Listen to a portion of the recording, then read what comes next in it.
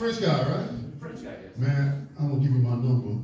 I want you to call next year on Valentine's Day to my girl and do some of that French poetry. The drawers will drop that night. I will. Thanks, man. Yeah, I got something to share with y'all.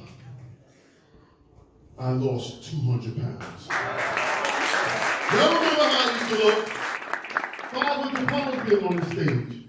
Gladys remembers that. Gladys, finally, for 8 years, I was a fat comedian. For once, for the first year, I want to be a slim comedian. I'm all out the premiere here. 8